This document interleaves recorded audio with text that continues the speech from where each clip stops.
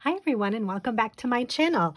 I wanted to share a quick haul from Papertrey Ink and then some things that I picked up at Hobby Lobby. I'm in the process of kind of preparing for my upcoming craft shows this summer, and I'll be selling cards and gift tags and some of my journals. And so I was just kind of trying to fill in the gaps of maybe some sentiment stamps or some dies and things that I thought could be useful for my my craft show. So let me go ahead and show you what I got at Papertrey Ink. They're currently having what they call a blowout sale, where they're selling a ton of their stamp sets at really low prices. So I wanted to kind of see what they had on sale, and I found some really good things. I did pick up a couple of the regular price stamps, but I've always loved Papertrey Ink stamps. In fact, I have the most of their stamp sets, I think, in my collection, and I think they were some of the first stamps that I bought when I first started making cards. So I love shopping there. I haven't gone there in a while, so it was nice to kind of look through everything. So the first thing I picked up were a couple of die sets. I love frame dies, and I thought this one was different. This is called the Embroidered Frames Hexes die, and it's just a hexagon shaped frame, kind of a thinner frame, and there's the large one and the smaller one. And I love using frames on the front of cards just to kind of give a clean and simple look. You could do tone-on-tone look with a white frame on a white card and then add some pops of color with flowers or that kind of thing. Frames are great also. I do a lot of floral cards, so they're great for kind of highlighting flowers. You can kind of attach flower stamps and dies along the sides of the frames, and it just looks really pretty. So, and I thought that hexagon was different. I don't have a lot of hexagon shapes in my die sets, so I thought that would be something different. I also picked up this cover plate. This is called the Blue Skies die, and I love using clouds also on the front of cards, and I thought this was different. This is, I die cut it out so you could kind of see what it looks like. It's basically has some embossed clouds and then some little cutouts here, and you just put it on the front of a card. I don't have a note card here, but I can kind of show you with kind of the side of this piece here. So you kind of put it on the front of the card like this. You could pop it up and then have a sentiment or have some different types of, like a rainbow or something like that added to it. And I just thought this was different. So, and it's an easy way to make a card too. You just die cut the panel and just add a couple of things to it, and then you're good to go. So I really like this. And then a couple of the sales stamps I got were this Party Poppers set, which I can't believe I don't have, but this was from, I'm not sure if it says the year it was from. Sometimes they say the year.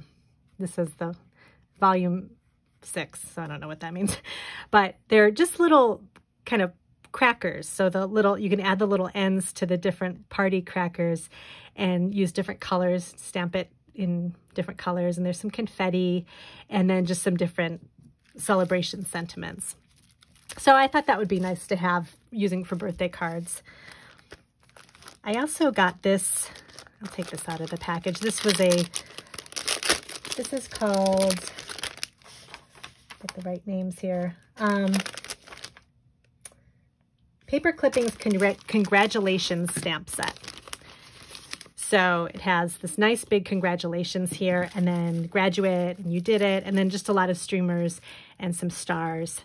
So I picked it up for the sentiment here. I love the way that script looks, and I'll probably be making a lot of graduation cards for summertime craft shows.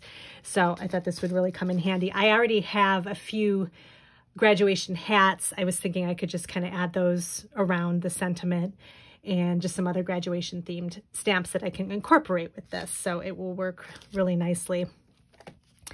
This is called the Corner Adorner stamp set, and this was from one of their July releases. And it has these little corners that you can add basically to the corners of a card. But I thought these would be nice if you want to make a set of note cards to sell. You could use these in the corners with some heat embossing with some gold or silver or even some bright colors, and then just add a simple thank you, to make thank you notes, or simple just a note using the stamps that I'll show you in a second. And you could do a set of 10 small 4-bar size note cards, and this would be great to have at craft shows. So I thought this was really pretty, easy to use, and make some quick cards with that. And then this is the sentiment that I picked up too. It's called Sentiment Staples Just a Note stamp set.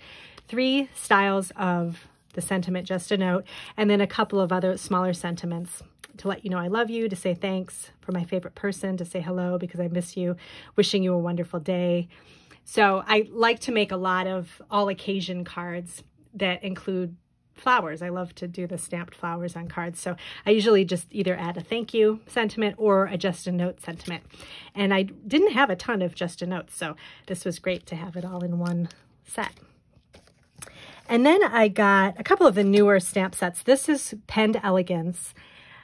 I have one of their other ones that's called Penned Elegance 2. They have different themes. This is Penned Elegance 2. I have number 1. And I really like these because the scripts are so pretty. And this just has all different kinds of sentiments: welcome baby, birthday wishes, lovely friend. So it kind of covers everything. And I thought that would be kind of a good all-around sentiment set to have. And then this is really cute. This is a little bunch of plants, and it's called I want to make sure I have the right name. It's called the Growth Stamp Set. So I picked up the dies that go with it as well, because the stamps are so small. I thought just getting the die set would be easier. I don't always buy die sets with the stamps, especially if they're bigger and easy to cut out. But these I just thought would save me some time in just getting the dies to go with it. But it just says, thank you for helping me grow. You light up my life. You're truly one of a kind.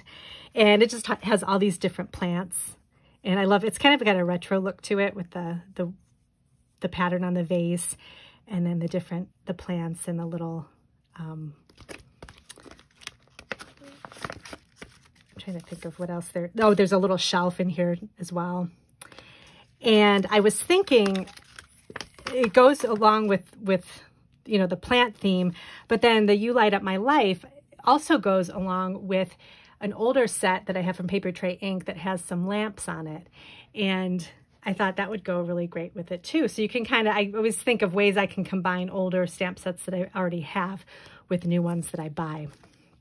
And then I feel like you can never have too many plants or flower stamp sets. So these are really cute. And then it has a little lamp, like a little growing lamp that you can add. And so they had some really great ideas on their website on how to use the set.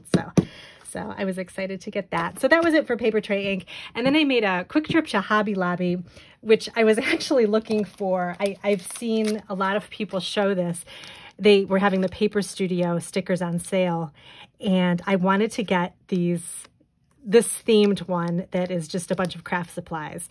I just thought it was so cute, and I could use it even for maybe the sign on the front of my craft show table. Just kind of decorate the sign that I have. So it just has all the cute little different craft supplies. So I got 2 of those.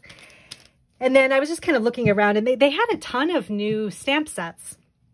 And I was looking at some of the sentiment sets that they had, and I thought this one was really nice. I like Stampendous stuff a lot, and this was really cute. It had just a lot of different sort of encouragement sentiments.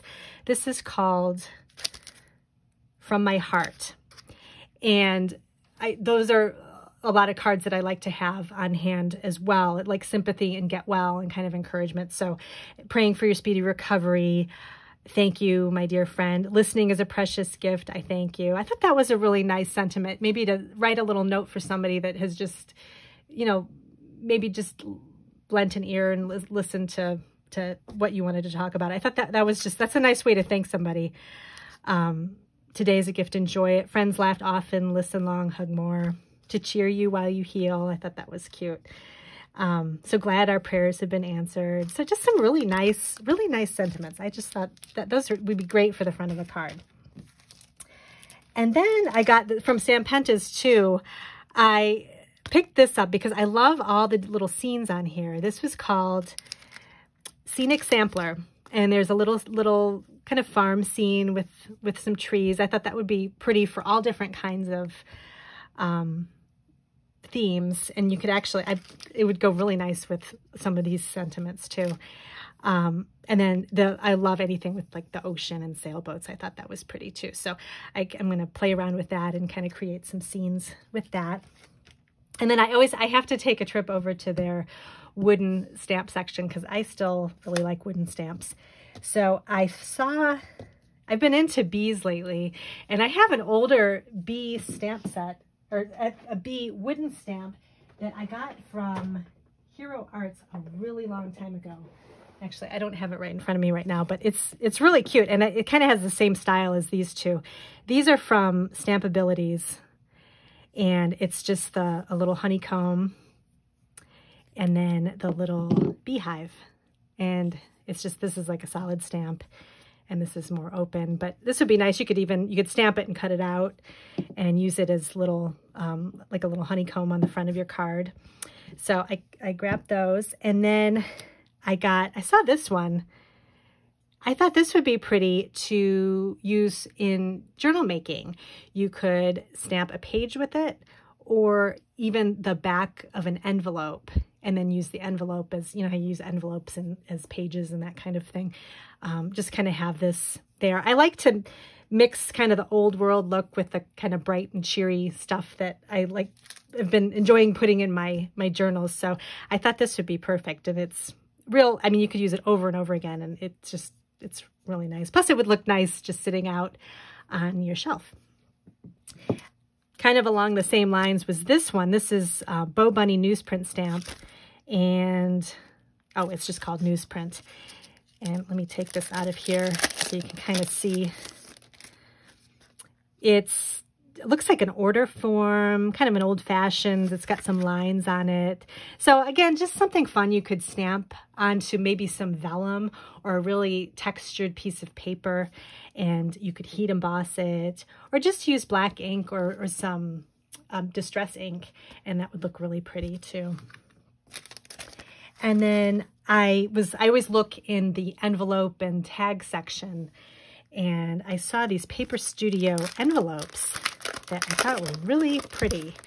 And you could use this for a whole, like a page in a journal. So it's just kind of, there's some gold embossing here and just a pretty rose, and this really kind of an old world look.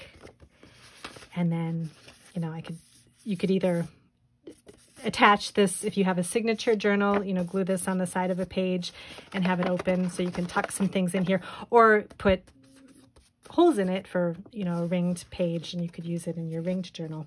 So I just thought these would be really handy too. And these came 12 of them in a pack, which isn't bad. So that was from Hobby Lobby, and so that was everything from there. And I'll be doing a few more videos kind of on planning for craft shows. If you're interested in kind of learning about my process, I am not an expert at it by any means, but I can kind of show you how I plan and decide how much to make and what I'm going to be doing for my particular show. So if you want to subscribe and kind of get some more ideas from that, I do have a blog post over on my blog that's an older post that shows how I prepared for my first craft show. So you could definitely go take a look at that. I have a craft show list over there, which I think I might update, although it's pretty updated. There's just a couple of things I don't end up using, but some people might use it, so I'll probably just keep it up there.